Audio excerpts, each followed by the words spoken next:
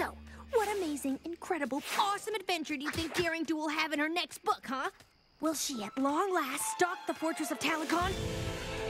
Only to be forced to contend with its dreaded and impenetrable arrow defense? And if so, could her skill, quick wits, and courage possibly carry the day? Ooh! Will her next adventure bring her face to face with the vast and horrible Owie Zodal himself? Would she cower, turn tail and run? Or would she fly at him full bore, knowing full well against all odds that the greatest challenge she never faced was still sure to be no match for... Look out!